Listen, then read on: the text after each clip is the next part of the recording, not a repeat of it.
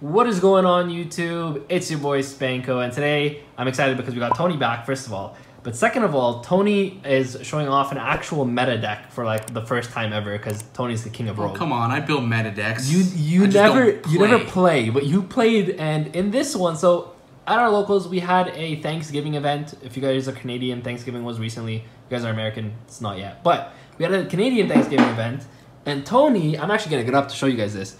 Tony won this 4-player OTS playmat that can cover up his whole desk. It's huge. I unfortunately don't have a table to eat at anymore, but it looks sick.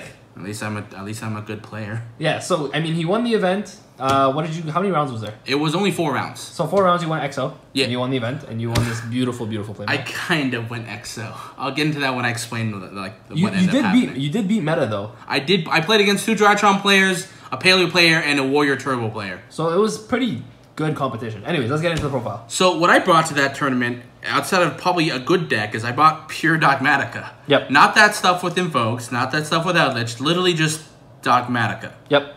Alright, so let's get into this thing. You know where this goes. We have the 3 Ecclesia, but we also have the 1 Aiden. Both these cards can special themselves from the hand if there's an extra deck monster on the field. Furthermore, they also have decent effects. This card, when summoned, searches for any Dogmatika card. Stratus for the deck.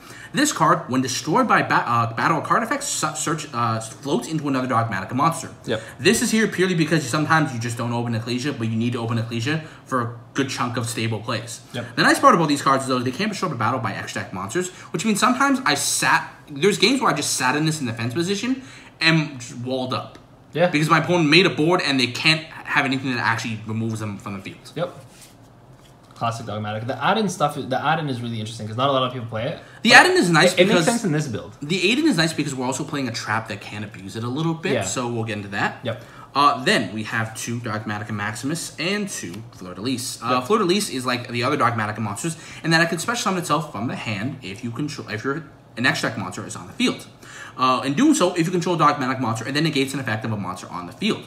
This is good because not only negates your opponent's monsters, it can also negate your own monsters. This is relevant in certain builds. The other aspect is when this card attacks or when a Dogmatika monster attacks, it increases the attack of all Dogmatika monsters on the field permanently by 500 attack. Yep. Pretty great. This is your offense of this deck. This is how I mostly won games, because once you summon this and enough Dogmatika monsters, you just convert into an OTK. Yep. Maximus, on the other hand, is there for dumping the extra deck. It can special summon itself from your hand by banishing a Fusion, Synchro, Xyz, or Link monster from your graveyard. Yep. And then, once per turn, forces both players to send 2 monsters from their extra deck to the graveyard.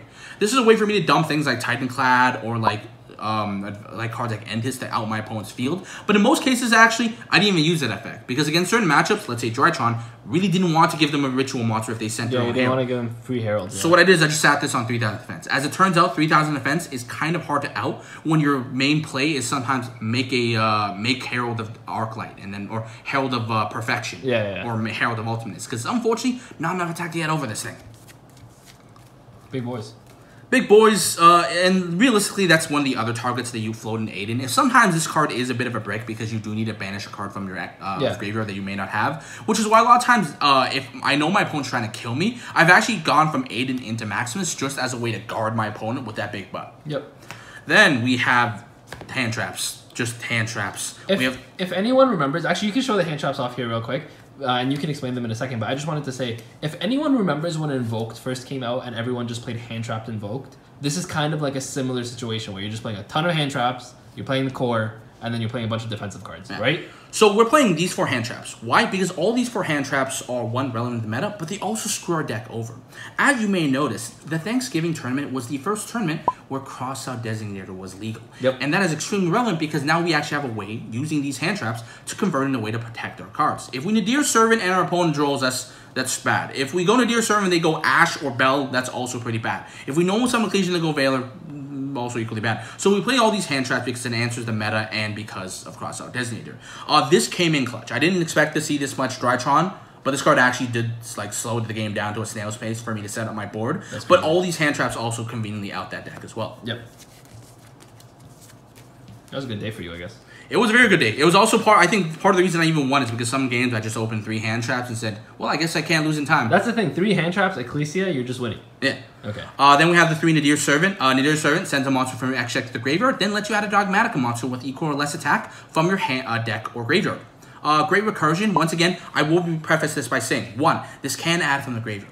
In a grind game where this deck needs to grind as hard as can, you do not want to search from your deck because it means that you have less copies to draw into for plays. Yep. And thus, in most cases, you're going to activate this card, add from your graveyard if it's already in the graveyard, so that you can have continuous plays both from your deck and on the field. Yep. But this card is pretty simple. You send a monster from your extra graveyard. It's either going to be a Titanclad or an Entis for removal or search, and then you just search for your Ecclesia or your Fleur-de-Lis, and then go from your plays from there. Yep. And because of the fact that we play so much consistency in our 3-pot of duality and 2-pot of 3-pot of prosperity and 2-pot of duality, you have a few ways to get into this. Pot of duality may seem a little weird, especially since the deck does special summon, but you'll quickly realize that in most cases you'll want to special summon this on your opponent's turn.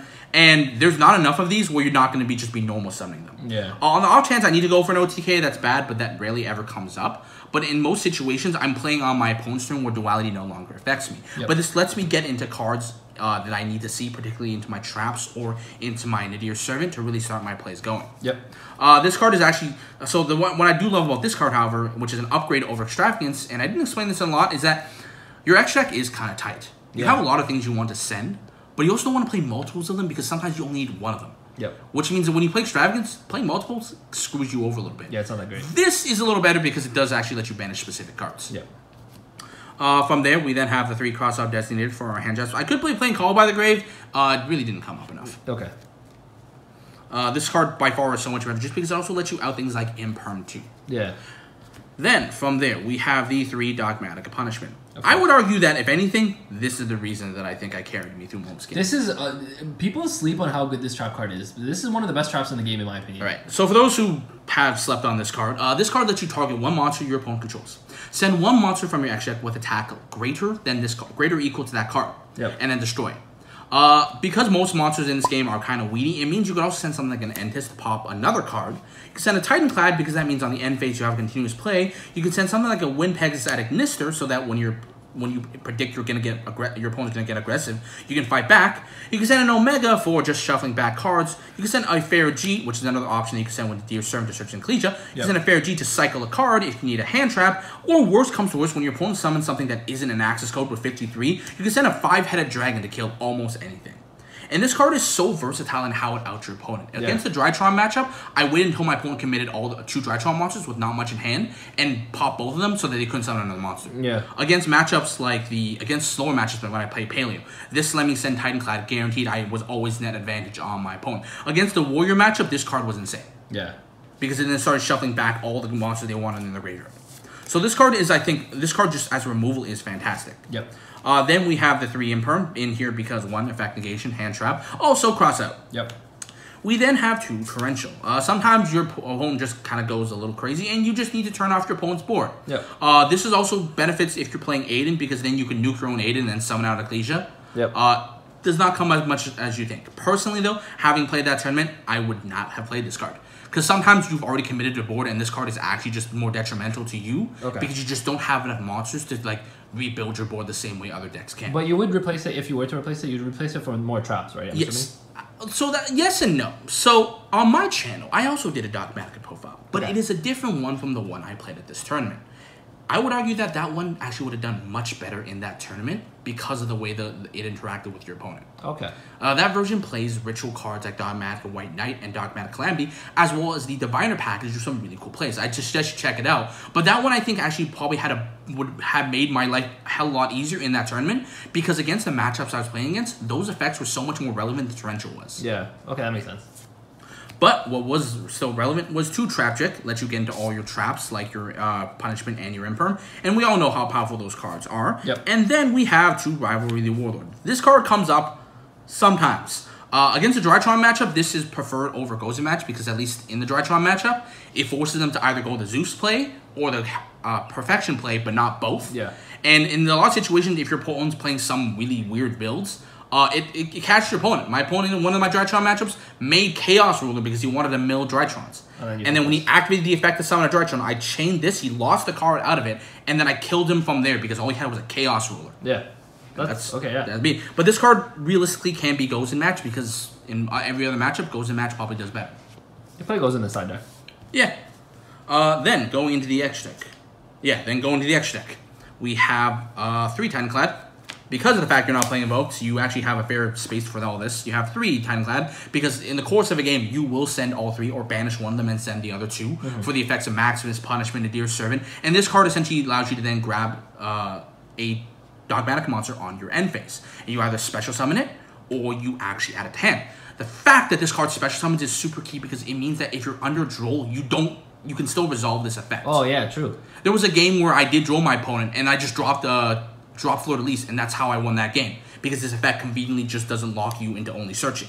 It also means, like, if you send this on your turn, you search a Fleur-de-Lis for negation. If you send this on your opponent's turn, you summon a Ecclesia for field advantage to then search Fleur-de-Lis for an OTK. Yep.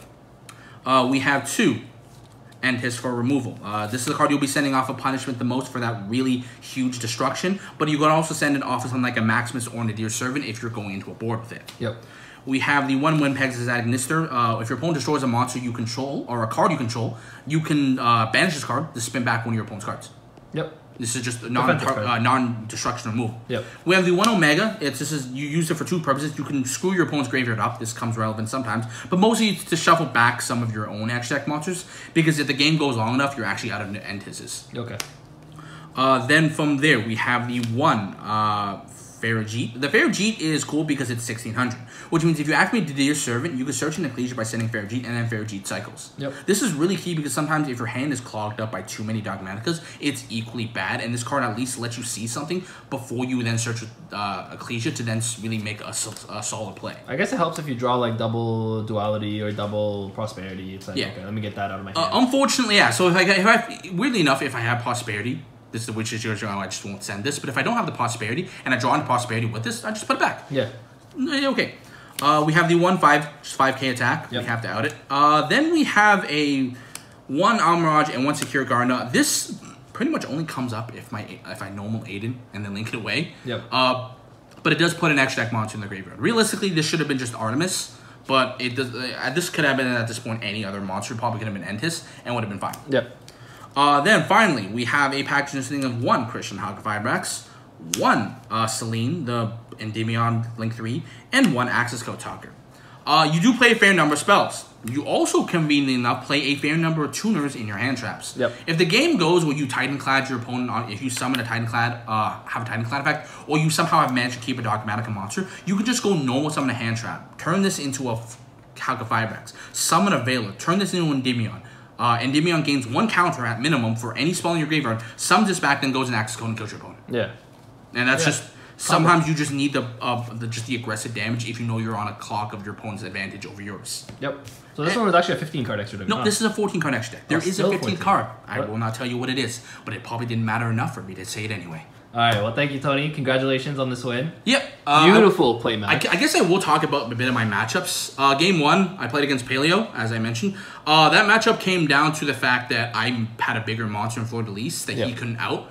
Over making a frog, and the longer I kept the beater on the field, the longer he couldn't really do anything. Playing against the Dark Warrior, the second other Drytron player. Oh, that matchup came down to the fact that I kept him pretty much the hand traps kind of kept me there. I kept him off the Herald, or I kept him off of one of the lines of plays. Drytron is strong because it either can go Zeus or it can also go Perfection. Yeah. If you prevent them from going to one of those, you only have to worry about one of those. Yep. And because things like Punishment and Fleur-de-Lis are in your hand, it means that in a lot of situations, there is a lot of ways for you to interact with your opponent where a Divine Herald of Perfection can't negate all of it. Yeah. Because of the fact they don't have one Eva, it means they don't have a lot of fairies that they always want to They can't add 2 twice. So being able to go Punishment, target the thing. If you negate it, I'll Fleur-de-Lis it. Like, they can't negate everything, essentially. Yeah, and that's how I won that pretty much both games in that one. Playing against a Dark War player, I actually tied. Oh. Game 1, I lost to Gearfried because Gearfried just starts sucking your monsters up and you have nothing to do that can't out it. Game 2, I OTK'd him with enough Dogmatic monsters. Game 3, he went first, we went at a time, and he tried to burn me with Aqua Dolphin, and I had 4 hand traps. And all of them were burnt out before he got to the So then... All of them were effect negations. I had an Imperm and 2 Veiler. Okay. Or an Ash and a Veiler. So that was a tie. It was a tie. But because of the fact that I had won all my games before, I ended up with 7 points, and that let me have enough to play against the one guy who was XO with 9 points. Oh, so you finished XO1? XO1, yeah. But, I mean, still, first place. Yeah. And then the last Drytron player came down to one. I flipped up River when he made Chaos Whirler. He lost that game. And then game 3, I grinded him out to the point where all I had was I beat him down with a Fleur-de-Lis and kept negating things like Diviner to keep him off a Ritual Monster so that he can summon his Drytrons. Yep. And I got him to the point where he made an IP and a Link Karibo, but forgot he burned out his Unicorn and had no way of using both, and I killed him through it. Oh my god. Alright, well, congratulations, Tony. If you guys want to check out the other Dogmatika. If you guys want to check out the other one, check it out. It's on his channel right now. It's much more fun. Yeah, but if you want to win. But anyways, thanks, Tony, for being here again. I appreciate it. If you guys enjoyed, like and subscribe. With that, Spanko and Tony, sign out. Peace.